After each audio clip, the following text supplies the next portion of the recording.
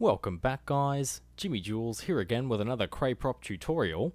In today's episode, we'll be going over the leaderboard prop. On the screen here we have the leaderboard and its settings menu. First of all, we'll be going through the settings, and then I'll go through how you might set up your leaderboard for some different games. For starters, on the settings menu we have the option to enable the website option. This will enable the player's score to be posted to the CREY website.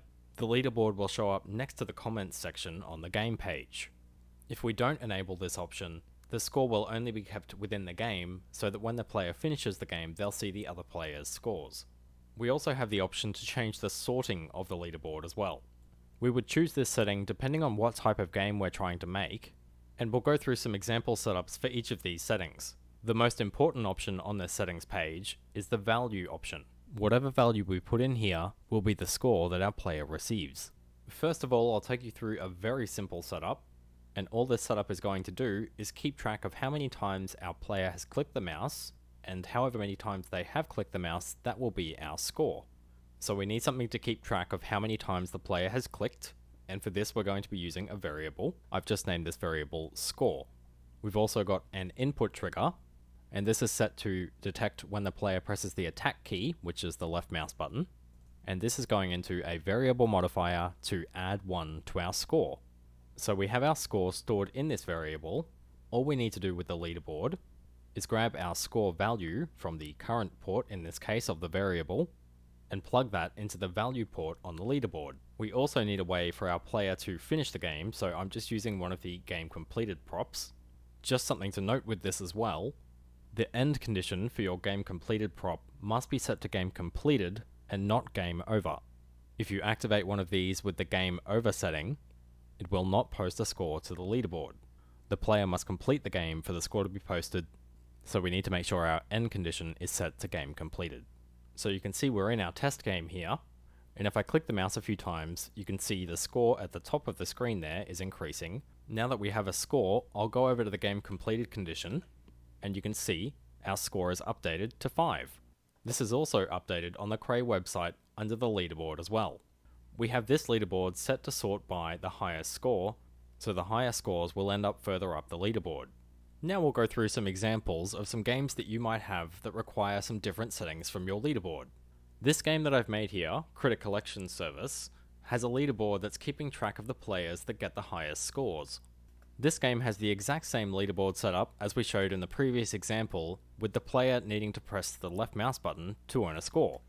It just has a variable keeping track of the score, and that variable is then passing the score along to the leaderboard. You can see at the top left of the screen there that our score has increased to 24 because we've earned some money from taking some customers. I've basically just got a sensor at each end of the road, and when that sensor is activated by the car, it adds a certain amount to our score. That score is then being passed into our leaderboard's value setting, and when the player's car runs out of health, I'm activating the game completed option to finish the game. For this next game, we'll be using the sorting option for the lowest score. So our players will want to get the lowest score possible to get higher on the leaderboard. In this case, we'll be counting how many times they've clicked the mouse to shoot a bullet, and basically the less bullets that you use, the better you do. So the aim of this game would be to kill as many enemies as you can with the least amount of bullets. We've got our input trigger here, picking up when we've pressed the attack key, and when we have, this is increasing a counter to count how many times that we've pressed that attack key. We're then sending this value into the leaderboard, and when we activate our game completed prop, it's going to post that score to the website. So you can see we've got our score at the top there, and whenever I shoot a bullet, it increases. Now remember, we want to get the lowest score possible here, so the less bullets we use, the better. When we have killed all the enemies, we'll get our victory screen, and if we had posted this online, we would have our leaderboard as well. It's good to note that you won't see your leaderboard in action until you've posted your game online. So we've seen a couple of score-based game examples now, but what about time-based scores? We'll be using an infinite timer setup here, and all we need to do to make an infinite timer is take our current time output, and we're going to run that through a calculator that is adding 1 to that value. So it's going to get our current time plus 1, and then we're going to pass that result back into the target time. So you can see when we put our game in play mode, our target time will always be exactly 1 second ahead of our current time. so we can never run out of time for our game. All we're doing for this leaderboard setup is grabbing the current time output from our timer and plugging that directly into the value port of our leaderboard. We've got this set to slowest time, so in this instance, whoever can stay alive for the longest will do better on the scoreboard. You can see we have our timer at the top here, and when we do get hit by an object, the timer stops and our score will be posted to the website. Leaderboards also work in multiplayer games.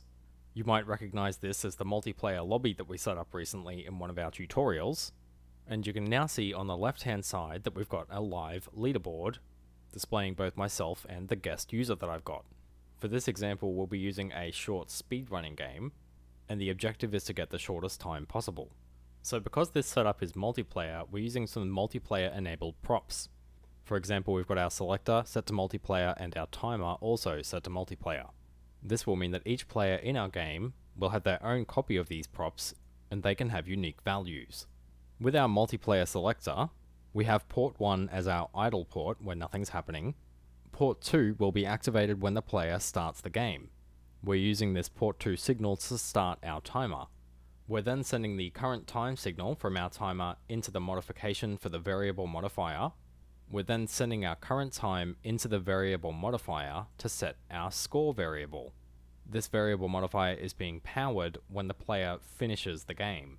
So you can imagine our timer will start counting up when the game starts, then when the player finishes, our variable is going to get set to whatever the current time has reached. We're then resetting the timer once the game is over, and we're setting our selector back to port 1 as well, so that we can repeat this process and the player can try and improve on their score.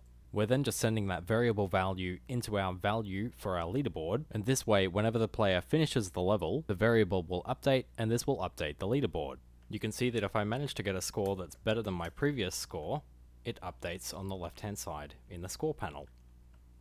Anyway guys, that's all the examples we have for today. We had a couple of score-based examples, time-based examples, and a bit of a multiplayer game thrown in there as well. If you have any questions at all, definitely leave a comment down in the comment section.